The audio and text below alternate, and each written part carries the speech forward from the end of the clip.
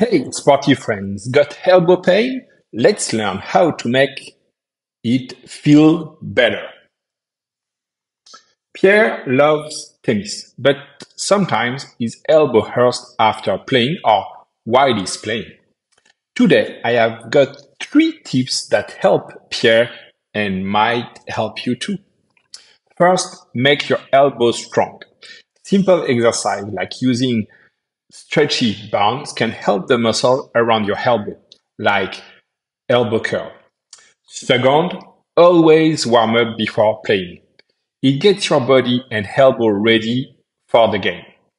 And three, and last but not least, practice your moves. Techniques is the key. If you hit the ball the right way, it's easier on your elbow.